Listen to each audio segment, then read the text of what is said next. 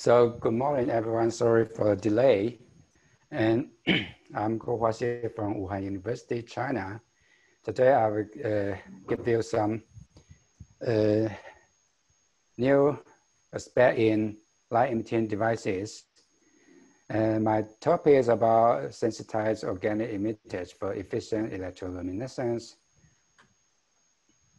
Here is the outline of my talk. Basically, I will give you some short introduction about organic light emitting devices, and then I'll show you how we can manage the acetons in the organic emitters by introducing the phosphorescent sensitized fluorescence and later thermally activated delayed fluorescence sensitized fluorescence. Just give you a brief introduction about all that because it's very novel. And now we are developing organic semiconductors, which is somewhat similar to inorganic semiconductor. We can use the band theory to describe the behavior of the acetons, and we are composing the materials from organic synthesis, and the device is somewhat like the sandwich structure. Now, all that are very popular in smartphones. For example, iPhone are introducing the OLED as the screen from 2017. And OLED can be very small. It can be used as a micro display. It can be flashable, and we can use OLED as a lighting source. And in advance, we can introduce the vitrified light communication by using OLED as the light source. OLED can also be used as the light source for treating the skin cancer. In principle, there are three kinds of the luminescence mechanism of organic emitters. The first one is the very common one, which is regarded as fluorescence. In such kind of materials, the triple acetons are non-emissive because it is forbidden.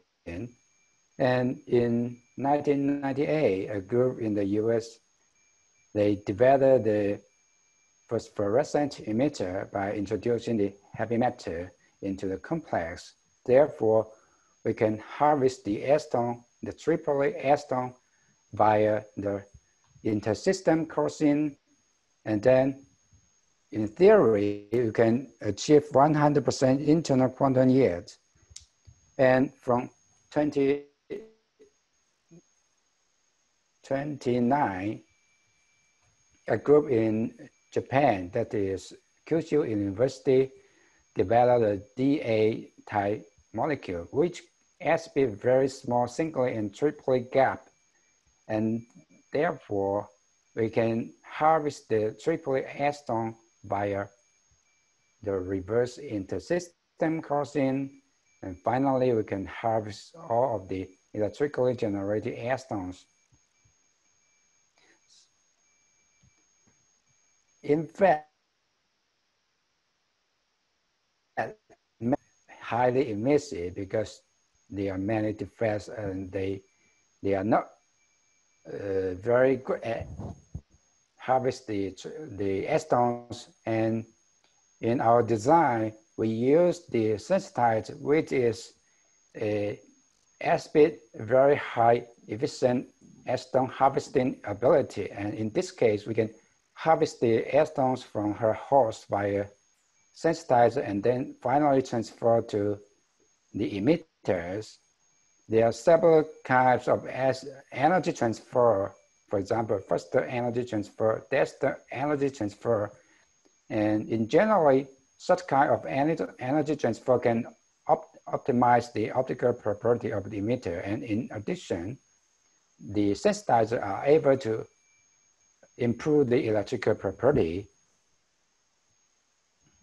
In our development, we are able to design the device via the dry process of wet process. For dry process, it's very popular in the factory now. People can use such kind of thermally evaporated technology to prepare the OLED screens. There are several kinds of advantage. For example, they can develop very high efficiency device, and the film is very homogeneous. It is very easy to reproduce the performance, and they indeed provide very good yield of the products. But the price of the equipment is very high. And for example, if you want to develop very large area at low cost, we can introduce the wet process. For example, we can use the spin coating process, inkjet printing process to develop the devices. But anyway, there are some disadvantages. For example, it's challenging to control the homogeneity of the thin film. It's somewhat hard to reproduce the device performance. So in our design, we are trying to develop highly efficient emitter by using the wet process. And in our first try, we developed the fluorescent sensitized fluorescent emitter. In this work, we try to synthesize a molecule with the donor acceptor donor architecture as shown in this slide, and we are able to achieve very deep red emission. It is almost located in the near infrared region. For example, you can see that the emission peak is about 785 nanometer in film. However, the photoluminescence quantum yield is not as high as what we expect. It's only 11%. And in principle, we have to use a hose to dilute the emitter. Otherwise, it will be quenched by the high concentration of the emitter itself.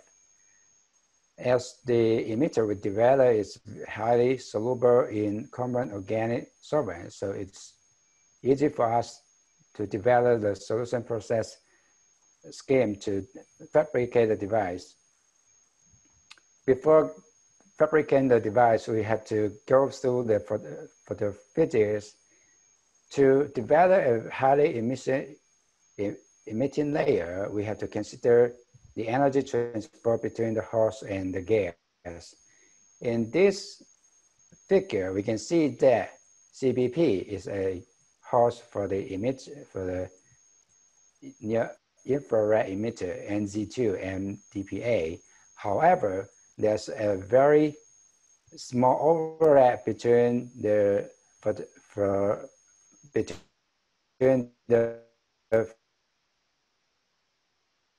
and in this regard, we introduce a indium complex, which is very emissive, and we can see that between the range between 500 and 700 nanometer, there's a large overlap between the iridium complex emission and the absorption of the NIR emitter.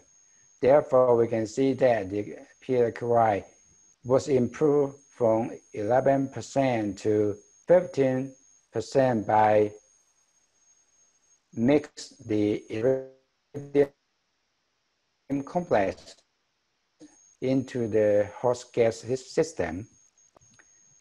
And from the transient spectroscopy, we see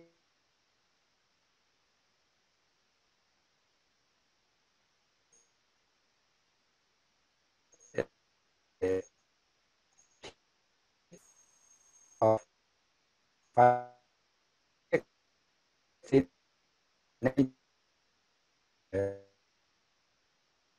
as the iridium complex has to reduce 3.5 microsecond to 2.1 microsecond.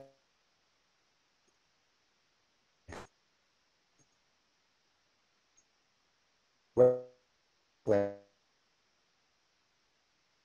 60 nanometer. Therefore, we can conclude that the acetone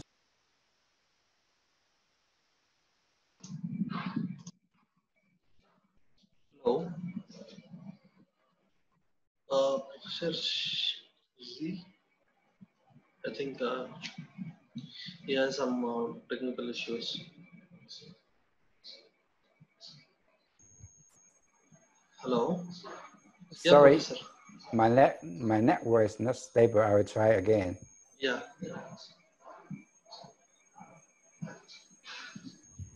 So from the right-hand side figure, we can see that the emission at a peak wavelength of 730 nanometer was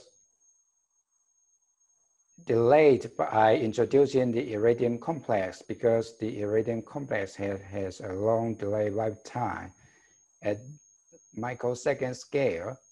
And by introducing the iridium complex into the host gas system, we can see that at 730 nanometer, the acetone lifetime was increased from 20 nanometer to 2.3 microseconds.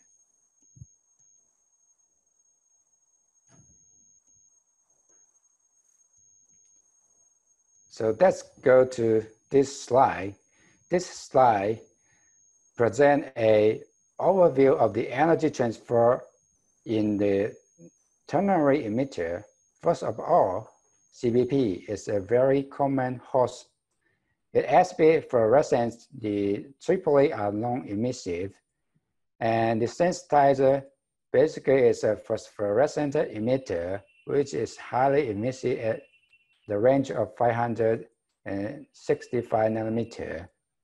And the NIR emitter, which is in principle is a fluorescence emitter, the AAA acetones of the fluorescence is non-radiated. Therefore, the acetone utilization ratio is poor.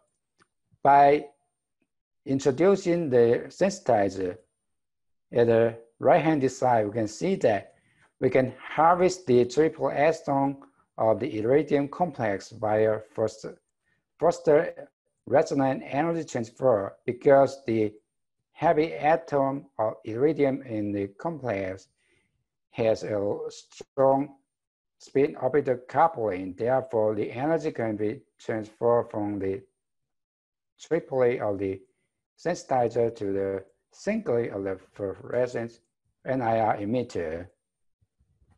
And finally, we developed the device via solution pressing the whole transporting layer. Here is PWPS. It's a very common semiconducting polymer. We can spin coat the ternary emitter onto the PWPS to improve the film geometry. We finally choose the thermal evaporation scheme to deposit the electron transporting layer, that is TMPYPB in our design. And finally, we developed a thin layer of LIQ as an electron injection layer, and another layer of aluminum as the cathode. We can see that the device has an emitter of 3 components, that is host CBP, sensitizer IRBT2 ACAC, and the NIR emitter, with a rate ratio of 90 to 10, with a rate ratio of 80 to 10 to 10. Sorry for the mistake. And we can see that in the electroluminescence spectrum, there's only a very small residual emission of the sensitizer. Basically, the emission range covering from 650 nanometer to 1000 nanometer. That's a very strong emission in the NIR region. And the external quantum efficiency is about 0.8%. It looks like a little bit poor, but in terms of NIR emitter, this value is one of the highest ever reported in 2018.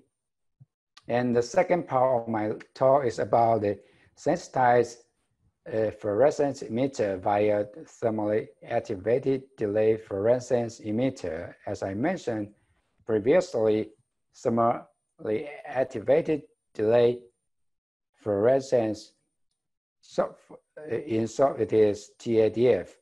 We can develop a series small molecular dendrimer of polymer TADF emitter. In this example, we develop the TADF polymers by introducing different kinds of the monomer, and we, for example, M1 is a TADF monomer. We change the concentration of the M1 in the polymers. Therefore, we have PCC dP 0 to 20.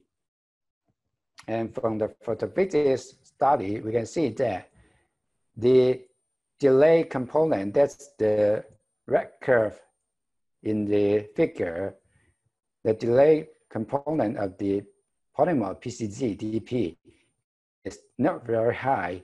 For TADF emitter, if we observe a very high ratio of the delay component, it would be very highly emissive. And to improve this issue, we further mix the polymer with a host MCP. We can see that due to the reduced quenching effect of the polymer itself, the delay component was improved. But that is only equal to the photoluminescence quantum yield of 80%. It's not 100% as what we expect. And we further introduce a TADF small molecule, that is DMAC-DP-CZ, to sensitize the polymer. As we can see in the table, the PAQY is up to 95%. That's almost 100%.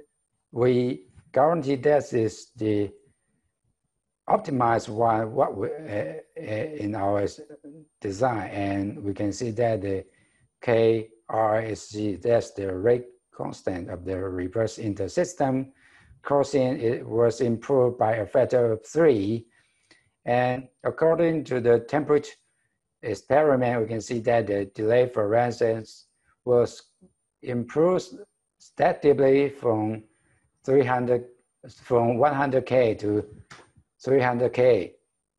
And to conclude that we indeed improve the acetone utilization in our design, we developed the solution process device from the ITO glass, that is the anode of the OLED, and then we spin coated a layer of the semiconducting polymer, PSS, and then we design 3 kinds of the emitter, that is the polymer itself, and the device B consists of the host MCP and the polymer, and the device C is a ternary one with the host gas system and the sensitizer. And finally, we deposit a layer of the electron transporting material, TMPYPP, to the emitter, and followed by the lithium green and aluminum as the cathode. From the electroluminescence spectra, we can see that there's only a very small shift of the emission profile. Nevertheless, when we introduce the emitter in the device C, we can see that the external quantum efficiency is over 16%. That is the highest one in the polymer-based TADF OLEDs ever reported in 2017. And the device A and device B has been somewhat similar efficiency. So to further improve the sensitization strategy, we combine a TADF component with a phosphorescence component into a single molecule, because we haven't published this work, so I cannot go into too much detail about the design. But from the photophysics, we can see that the blue component in the small molecule is highly emissive in the range of 400 and 550 nanometer. For the red component, we can see that the emissive band is about 550 and 700. By combining these two components into a single molecule, we can see that at the very beginning, for example, in the first 10 nanoseconds, we can see that there are some residual blue emission between 400 and 500 nanometer. After 100 nanoseconds, there's no residue emission of the sensitizer component. So this emitter is highly emissive, and we can guarantee that its internal quantum efficiency is up to 100%, and we finally demonstrate an external quantum efficiency over 20%. In summary, in this talk, I present our development of the sensitized emitter for OLED. It introduced radium complex into the NIR fluorescent emitter, which SB aggregation induced. We introduced the TADF small molecule as the sensitizer for the TADF polymers, and we demonstrate one of the most efficient blue emitter in terms of TADF polymer. We can manipulate the intermolecular interaction between one single molecule, and finally we can demonstrate 100% internal quantum efficiency and over 20% external quantum efficiency in a single molecule, which is solution processable. Finally, we can control the external behavior in different kinds of the emitter, and we are able to harvest the external by manipulating the energy transfer in the doped emitters. Finally, I would like to thank my collaborators, that is Professor Chuo Yang and Shaolong Gong in our department, and I also would like to thank the PhD students. Finally, I would like to thank the funding source which support my research. And that's my talk. Thank you very much for your kind attention.